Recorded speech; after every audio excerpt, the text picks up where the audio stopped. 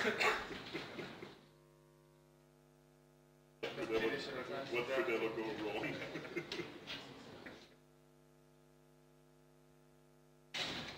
Okay.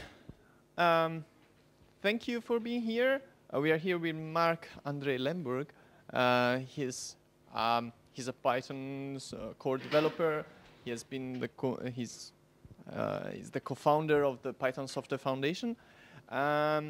But now he will share with us a few tips and tricks on how to manage, how to program in Python with small teams. Thank you, Marc. Thank you very much.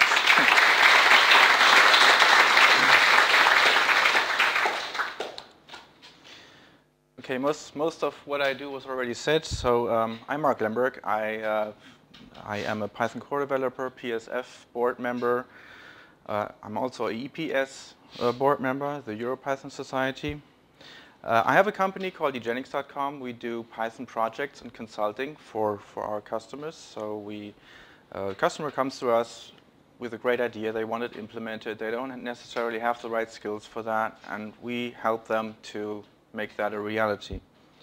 I'm based in Germany, in Düsseldorf, and, well, I like nice things, so I'm just going to start. Right, so this is the agenda. I'm going to go through the talk.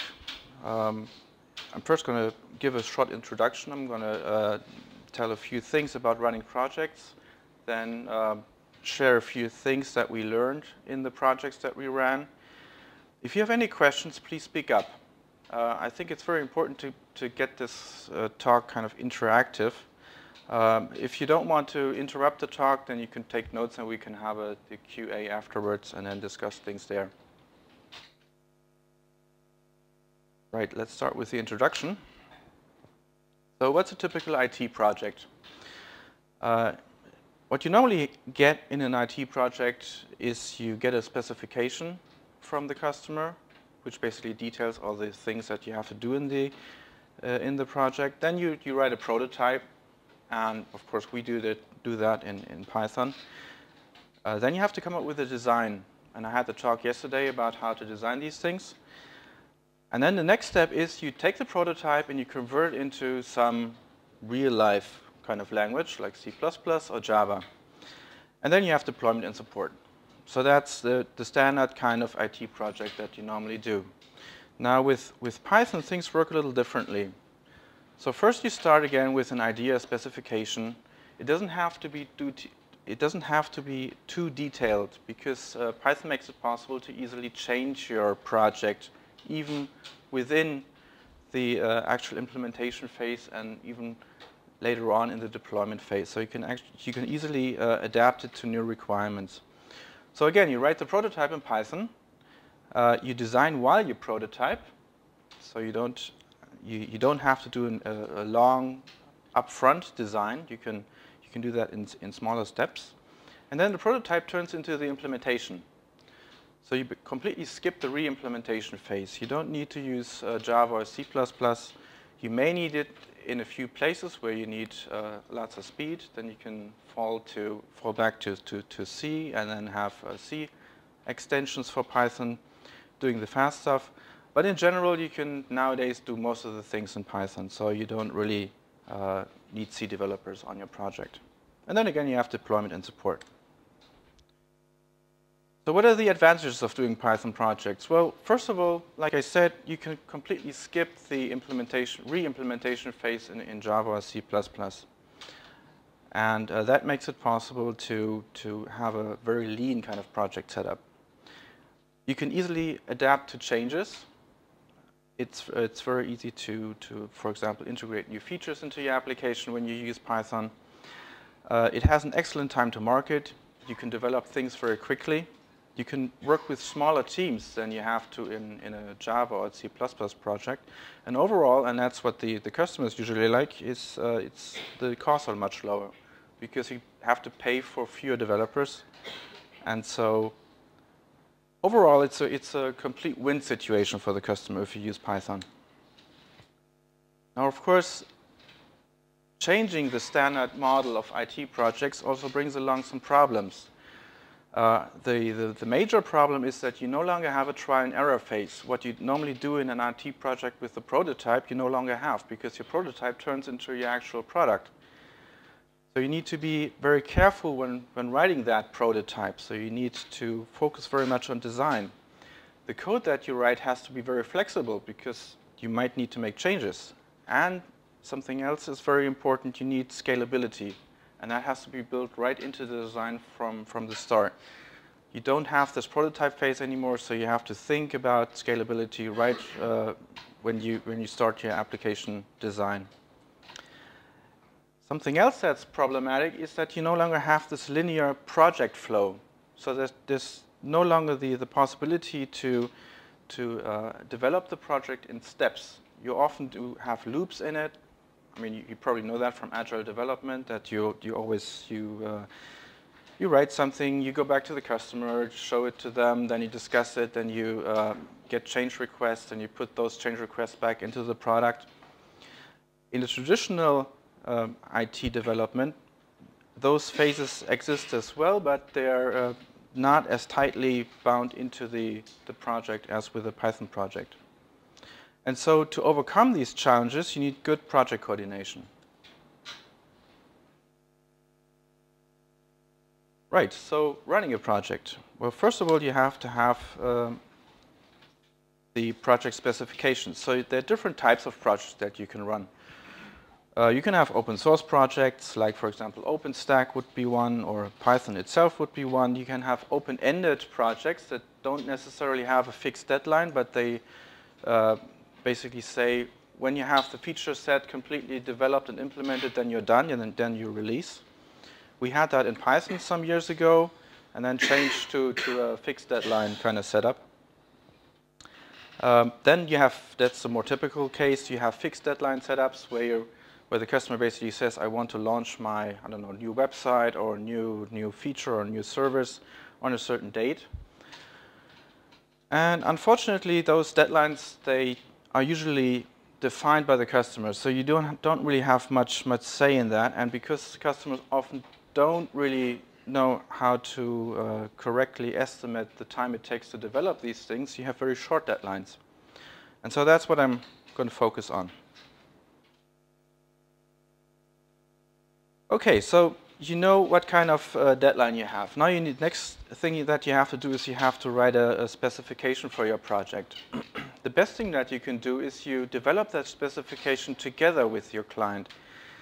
So you try to avoid the case that the client comes up to you with a pre-written specification, say a 100-page document that you then have to take and then implement. The reason I'm saying that is the customer will usually have a traditional IT project in mind. And in Python, things work a little differently in many cases. So it makes a lot of sense to tell the customer to not spend too much time into developing the specification up front, but to instead make that part of the project. And then you can, because you're working with them to develop that specification, you can take influence. You can, for example, choose the right tools, the right third-party libraries that you would like to use in your project. You can hash out things like licensing problems with those third-party libraries that you want to choose. And you can also try to influence the deadline and the milestones that you have in your project. It's very important to make the customer learn about these things. We've often had the problem that we got a more or less complete specification. We had to go back to the customer and make lots of changes. Of course, the customer didn't like that because they had already invested a lot of time into writing it. And it's very important, if you have a customer for multiple projects, to tell them that it's better to work that way and to avoid this duplication of work. Okay, next thing is you need to build a team. Of course, you need some developers. You need a project manager. I'm always using PM for that. There are different ways of structuring your teams. At Eugenics, we usually use small teams, and we work with remote developers. So that's what I'm going to focus on in the talk. But of course, there are other setups. In Python in general, you don't have large teams on the projects, because if you make the teams too large, the overhead that gets added by communication and feedback, it simply kills the efficiency in your project. The reason is that it's very fast to develop. You can very quickly develop things in Python. And so the developers often have to go back to the project manager to get feedback about their particular way of implementing something. So the project manager becomes the bottleneck in the project. Yeah? You mentioned now developers, but testers are also part of the team. Can we add testers to the 10 developers so that we have 15 people in the team? Actually, that's a good question. I'd have to think about that, yeah. The reason is that we don't have separate testers. So the developers write the unit tests. We always run the unit tests. So there's no separate step for having testers work on the project.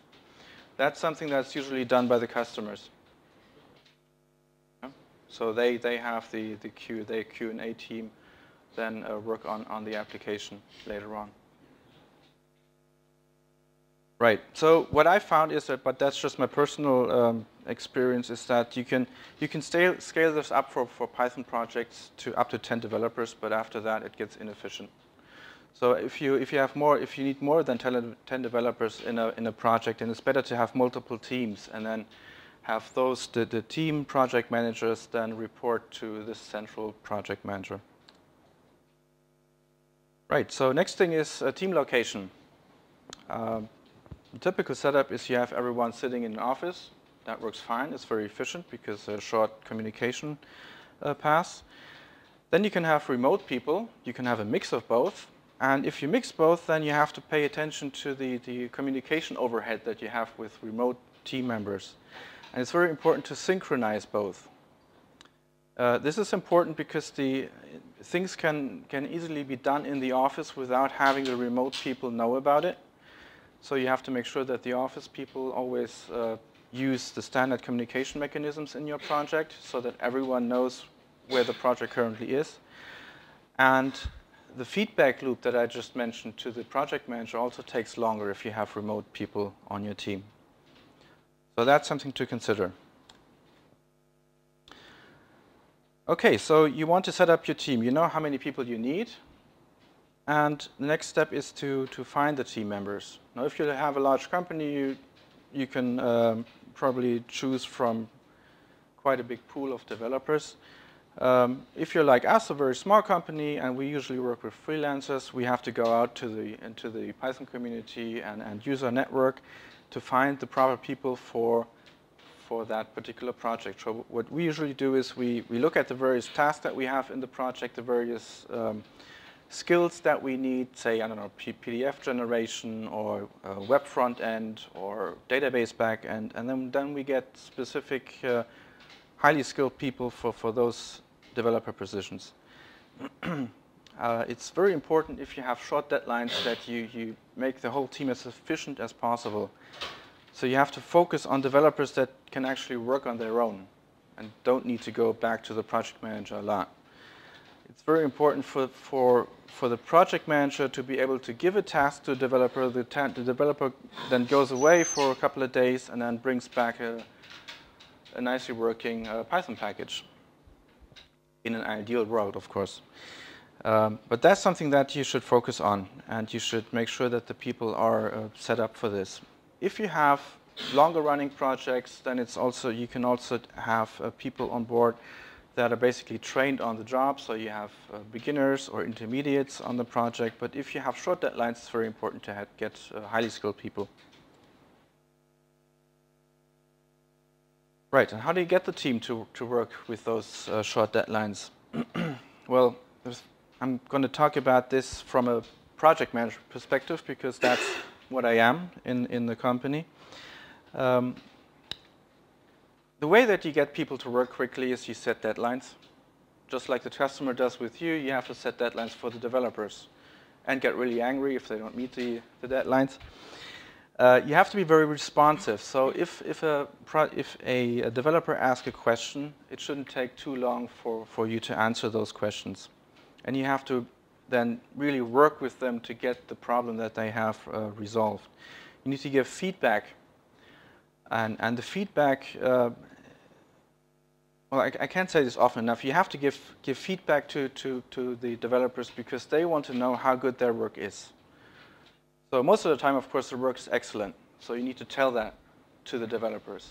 And that makes them feel right and feel good about it. You also have to give them feedback that you learn from the customer, which is also very important. And, of course, as project manager, you have to work just as hard as the developers so that they see that it's not just them working hard, but you're working hard as well. Communication. There are two lines of communication that you have in a project. One is from the project manager to the customer, and the other is from the project manager to the developers. I found in my experience that you should always avoid communication between the customer and the developer, or the developer and the customer. The reason for that is, well, it's actually many things. It's, for example, developers to customer. If you have that kind of communication, the developers, they don't know the setup that you have with the customer. They don't necessarily know what you've discussed with them when setting up the projects and the contracts and everything. They may not know about or may not have the proper communication skills to talk to the customer. So that kind of direction of communication can cause some problems and conflicts in your setup. The other way around also doesn't necessarily work. For example, if you have a customer talk directly to a developer, the customer can put pressure on the developer. And then the developer doesn't know how to react to that because there's no project manager in between to buffer this pressure. And that's something that's very difficult to deal with for the developers. And if you can, you should not, for example, give the email addresses of the developers to the customers so that they can't use that path. They often like to use that path or want to use that kind of path because, I don't know, say the developer is not reachable for some reason. They want to be able to directly talk to the developers, but it's better to just keep them waiting until you get back and you can handle the case. Yes? What's the question?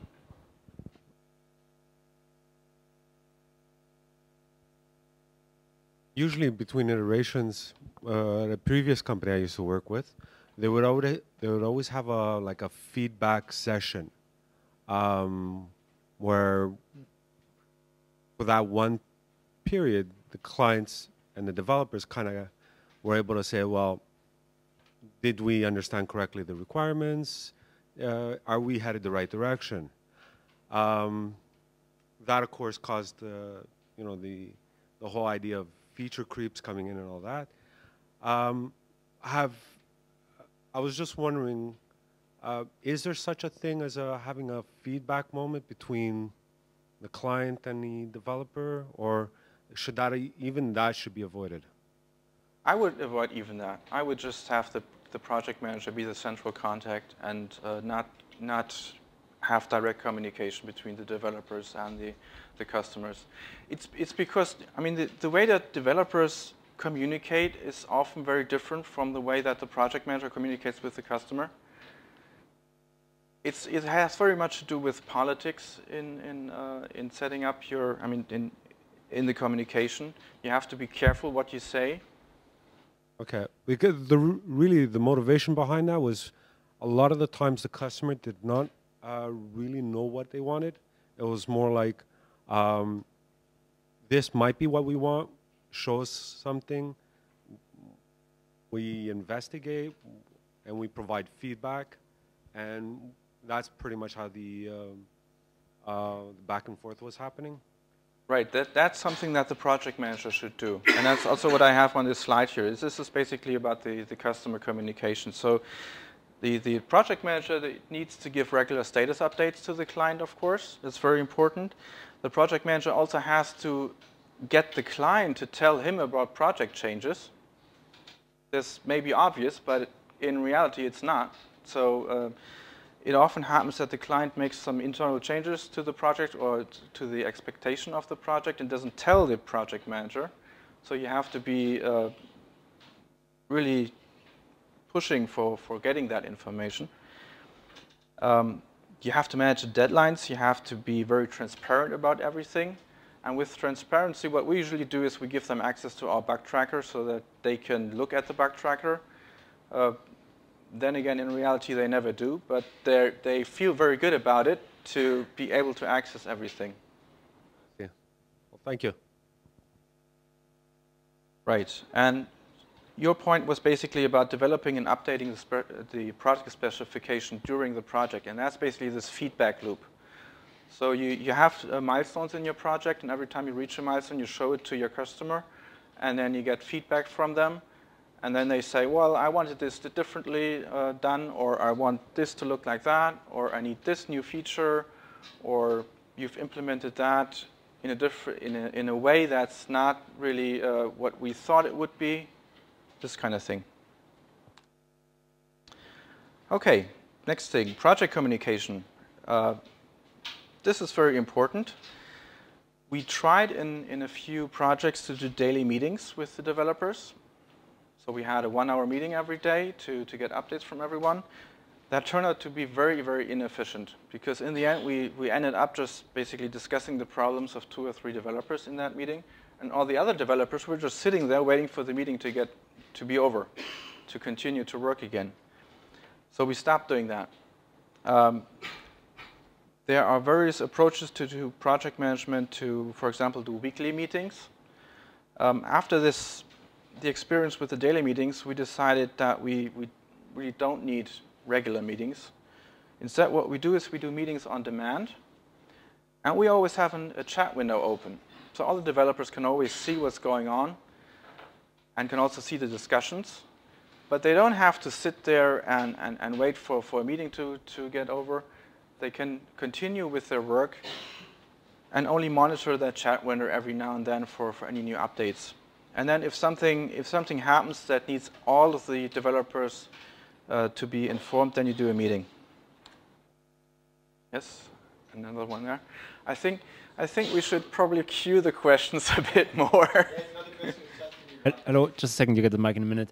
Have you tried stand-ups? And your team, is it like a grown team? Do the developers know each other like for years, or do you shuffle your teams around?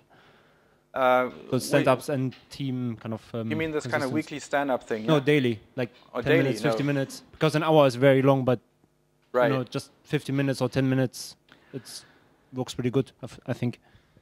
Well, we always work with remote people. So if you do a remote meeting, then weekly stand-up, it still takes long because only one person can speak and all the others have to then have to listen and stand there. We found it's much better to just use the chat window and do this asynchronously. But that's just our experience. I mean, of course, it probably works in different ways as well. So this weekly stand-up or daily stand-up might be a good idea for other teams. In the teams I worked in, it's also like 5 people maximum or something. And yeah, we did daily stand-ups, even remotely with something like Hangout, for example. And it's basically just everyone says, is everything fine? Do I have tasks? Do I have any blockers? And that you can then say, okay, I have a blocker here. I need you and you to have a meeting afterwards. And in general, it's like 15 minutes or something where you just go quickly through it and then decide, okay, we need another meeting, or yeah, we can just continue. Right. Yeah, maybe we should try that again with a 15-minute meeting. After this attempt to do daily meetings, we basically just thought it would be better to just use a chat window, and it worked out well for us. But of course, it doesn't necessarily mean it works out well for everyone. Right. Just see whether I skipped a no. All right. Initial setup. So you have your team set up. You have the specification written. The next thing that you have to do is you have to set up milestones for your project. This is very important because first of all, every now and then you want to show your customer where you are. So you want to have something that more or less works and that you can then take into a customer meeting and demonstrate. You also need this for the feedback loop. It's also very important for the developers to work towards something that they can then basically release, sort of. So the way that we do it is we typically have a setup phase where you basically set up all the tools that you need for the project, the basic documentation. Then we have a concept phase where we try out various things that we have in the project specification and see, for example, which third-party tools would be necessary and or would actually work. And then you have the standard alpha, beta, release candidate, and release phase.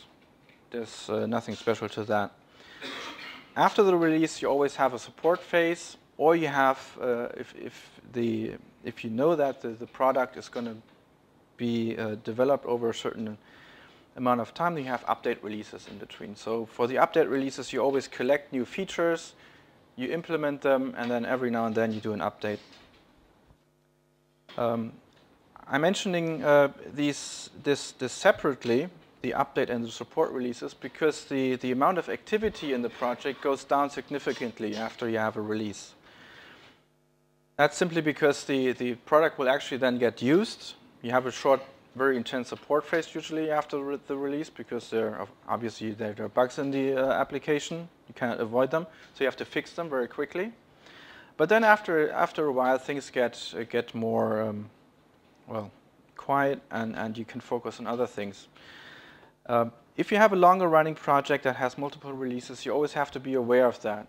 So it may make sense, for example, to scale down the development team size during this more quiet phase, and then ramp it up again for the next update release. In any case, we do milestones every 2 or 4 weeks, so you don't have to wait too long for the milestones to go back to your customer and get feedback. It's also very important to have project documentation set up.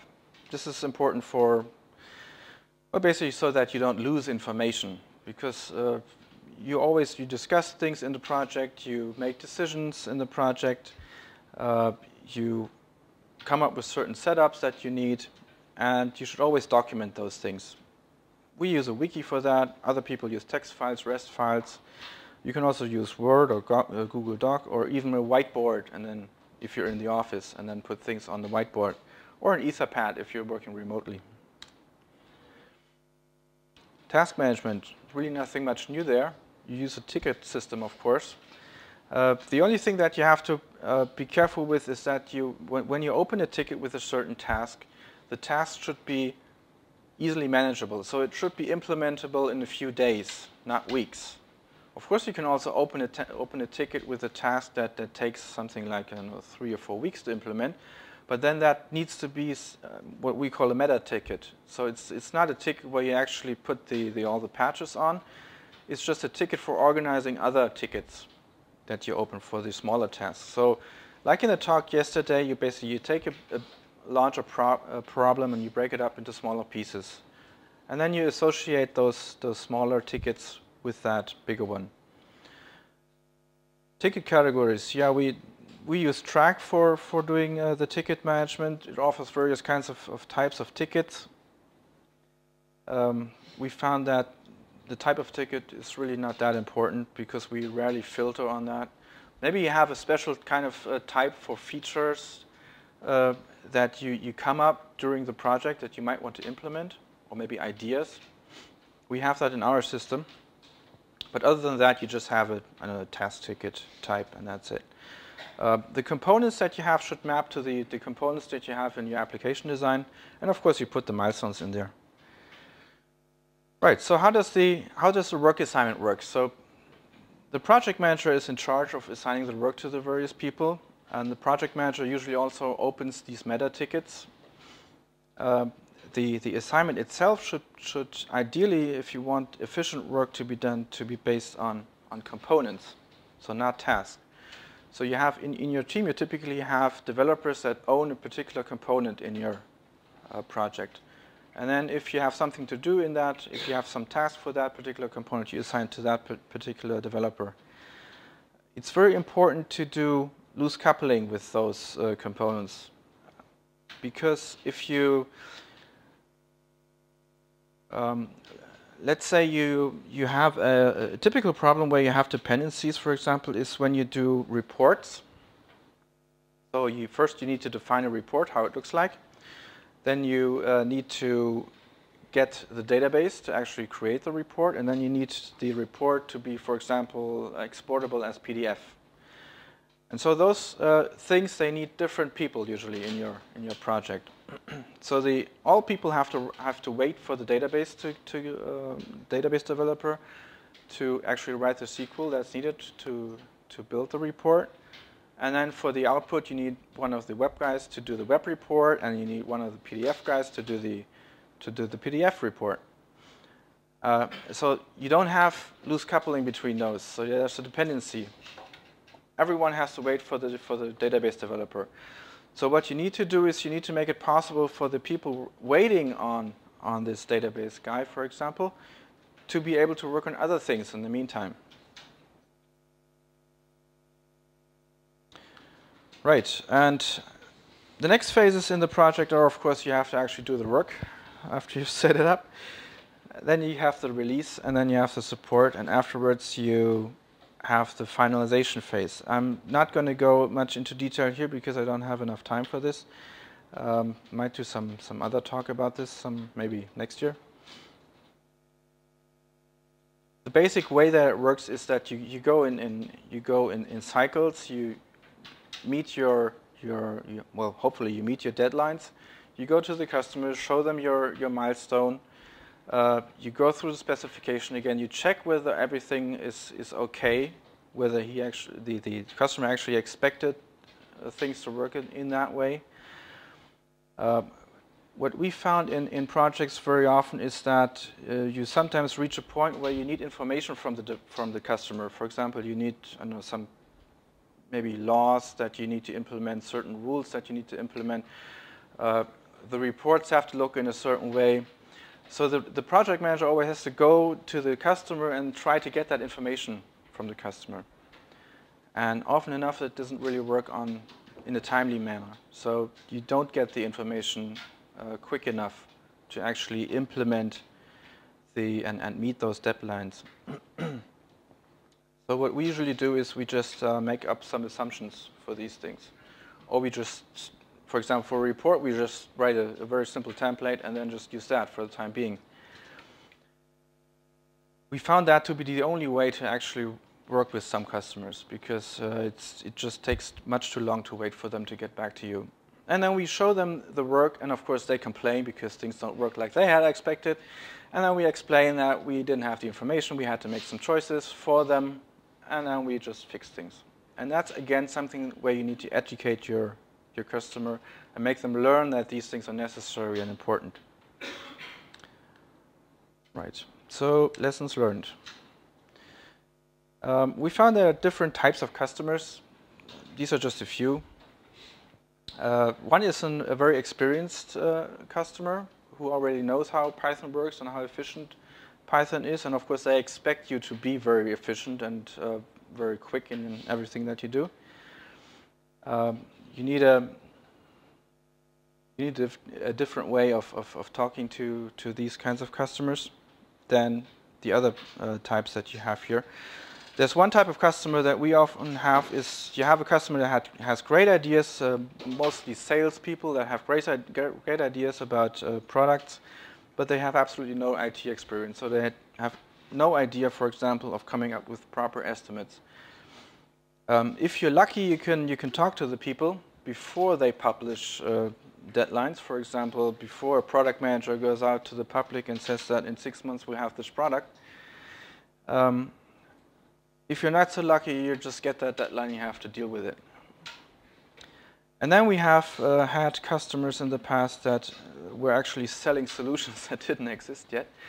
So they were basically telling the customer, well, in 6 months we're going to install this application on your system, and not a single line had been written. So not even the specification was done yet. So sometimes a bit difficult. So how can you deal with that? Well, first of all, you have to be very, very clear in talking to your customer. You have to tell them what the limits are. You have to tell them that you're just human, and of course you make mistakes, and things don't always work as intended. You have to tell them about this concept of bugs, that applications tend to have bugs. Even if you try to write as many unit tests as possible, you're still going to hit a few bugs, and then you have to discuss with the customer to match up their expectation with the realities of software development and find some kind of balance there. For example, if you get a chance, it's very useful to define milestones together with them, and then, for example, move features that they want in a very early phase to a later phase in the project, and that frees up time for other more important things. You need to educate your customer in software development because they often don't know how software development works. We sometimes had customers that, for example, knew a bit of PHP, and then they sat down and wrote a prototype in PHP. It took them half a day, and then they thought, well, it can't take much longer to write that in Python, right? So, of course, if you're developing a production quality application, you have to have different things. You need to have unit tests. You need to have error handling. You need to have proper logging. You need to make sure that the application continues running in case something goes wrong somewhere. All these things, and of course that takes time to implement. And you have to tell your customers that it takes time to implement. Something else that I talked about that yesterday, refactoring is very important. So even though you've written something and it works, and in the milestone you can show your customer that things actually work, they may come up with new features based on what you show them. And then you find that those features don't really match up to the implementation that you've done. And the right thing to do, of course, in software development is then to look at your code, refactor it so that it can handle both cases, the one that you've already shown to your customer and the new feature. And this is sometimes a bit difficult to tell your customer because basically they're paying for refactoring, for redoing something that's already been done. So yeah, you need to really demonstrate them that this works out. Then if you're in the support phase, support basically means you watch the application running and you try to fix bugs. If you've done a good job in your project, then of course there won't be many bugs in your application and you won't hit many roadblocks. On the other hand, watching the application and monitoring it and looking through the log files and doing data analysis of what goes in and what goes out, it takes time. But that's something that the customer doesn't see. So basically, the customer never gets any feedback from you, but you're still billing them with a high amount of support hours, and of course they tend to not understand. And so that's something, I don't have a good answer to that one. It's just, I mean, you're basically selling this warm fuzzy feeling to them, and they will only notice if something goes wrong and then yell at you. And if they're not seeing anything go wrong, they'll just, and especially their controllers, will just then come to you and say, well, why do we need this in the first place? A similar problem is that's during the milestone phase. If you're always on time with your milestones and you meet all the deadlines, of course the customer should be happy about that. But then in reality they get used to it. And so if you come up to a milestone that's really hard to meet, where you have really tight deadlines, and you miss that deadline, they get really angry at you. So again, this is something that you have to tell your customers. You have to give them the right impression that meeting those deadlines was really hard work. They should be more careful about adjusting their deadlines. And you have to tell them that this is not the standard case necessarily happening if they set the deadlines the way that they used to. So again, you have to talk to your customers, be clear about these things, and then they tend to understand, and and come up with more realistic deadlines.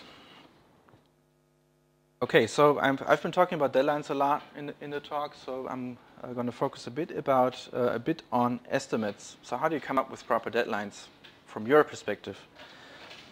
Well, first of all, it's a very hard problem coming up with proper deadlines and proper estimates for everything. You need lots of experience. The best thing that you can do is you can just create safety margins in your estimates. And basically, the way that I'm going to have a slide later on about that. You need to take many different things into account, and maybe not. You don't know all of the different things that you need to take into account.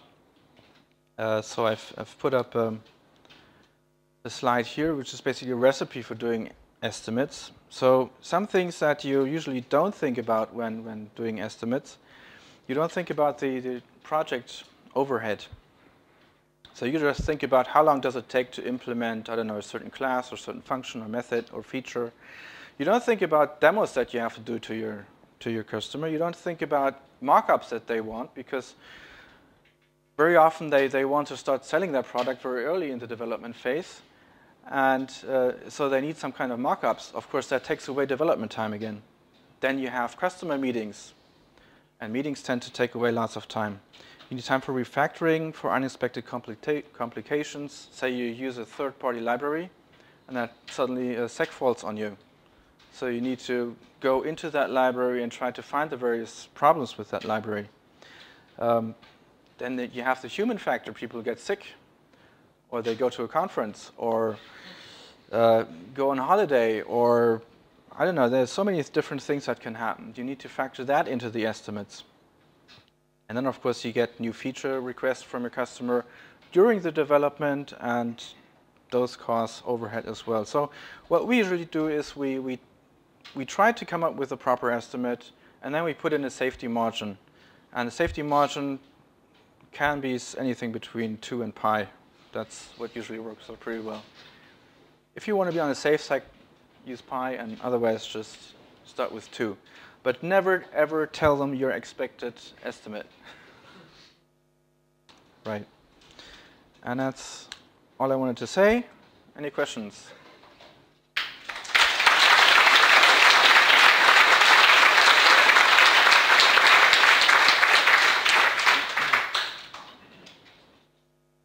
Are you using code reviews in those small teams?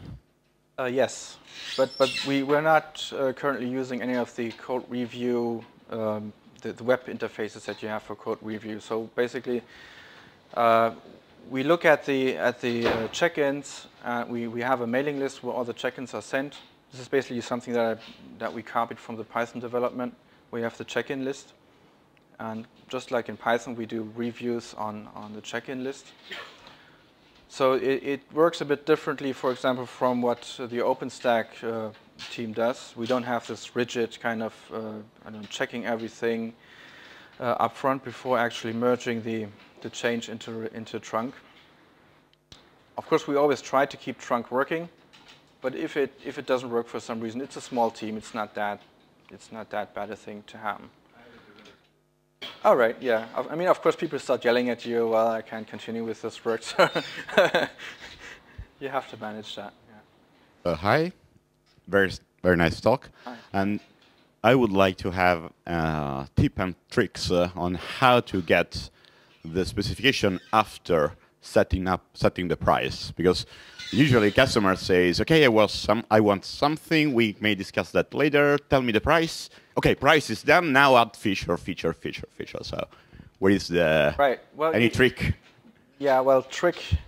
The way that we do it is, or sometimes do it, is first of all we try not to do fixed price projects, because fixed price projects always lead to that situation that you're talking about. So in the fixed price project, you always have a specification, and then of course people start changing things all around. And what you normally do is you have this concept of change requests, and then change requests are always built by time. So you can do it that way.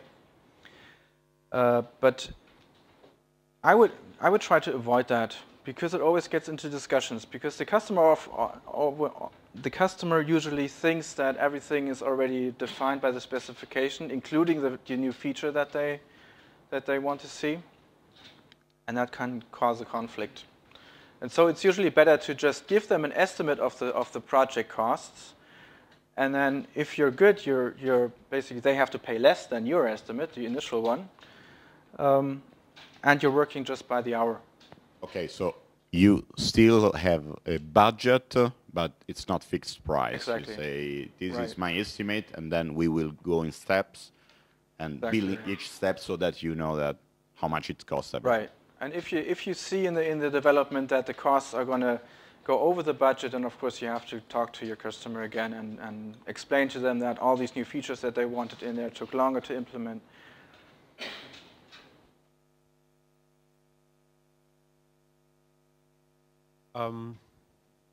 Customer communication.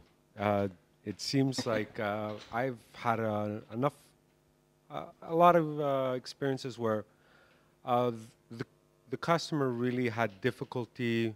I wouldn't say communicating, but maintaining a channel of communication. I was wondering if there were any form of tools or tricks that kind of kind of helped, or at least promoted a sense of communication between you and your customers. Well, for a customer, the customer relationship, it makes sense to have regular meetings.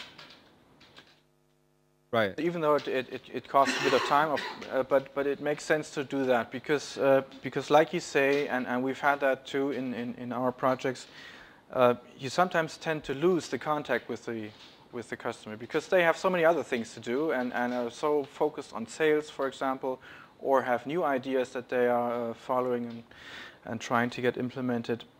And so it's a good thing to have a regular kind of meeting with them or a regular kind of contact with them. Yeah.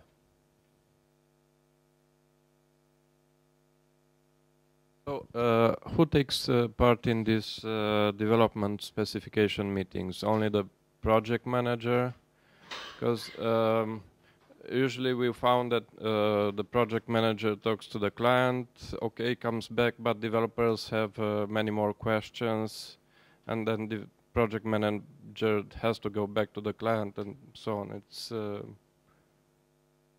Right. Well, the way that we do it is that I go to the customer and I talk to them, and because I have enough experience to know what questions to ask, I can ask them the proper questions, and then you avoid this kind of feedback loop that you otherwise need.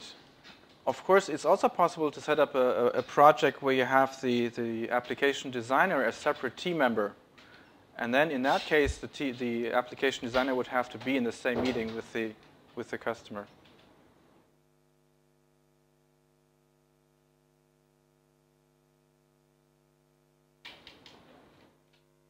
Thanks for the talk.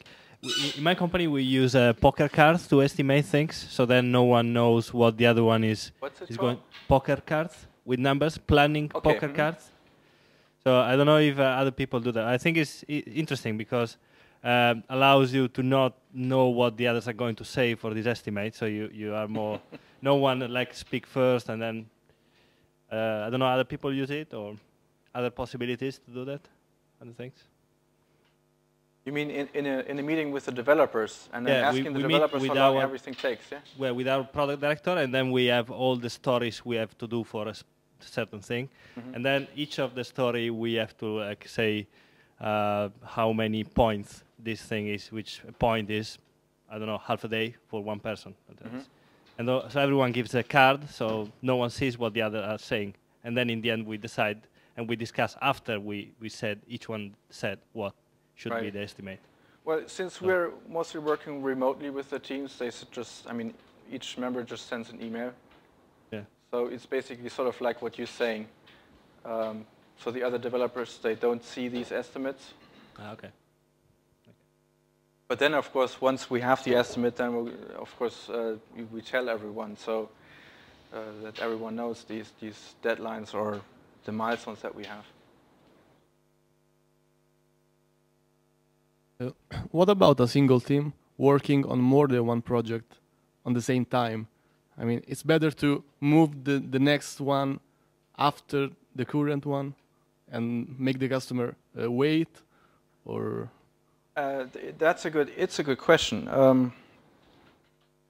We've done that. We found that it's possible to do 2 projects with the same team simultaneously, but more doesn't work. Simply because the context switch that everyone has to do for the projects, it can actually cause confusion because people think of different specifications when working on one project, and then they switch to the other project and then have a different set of specifications there. So it's probably better to not do more than 2.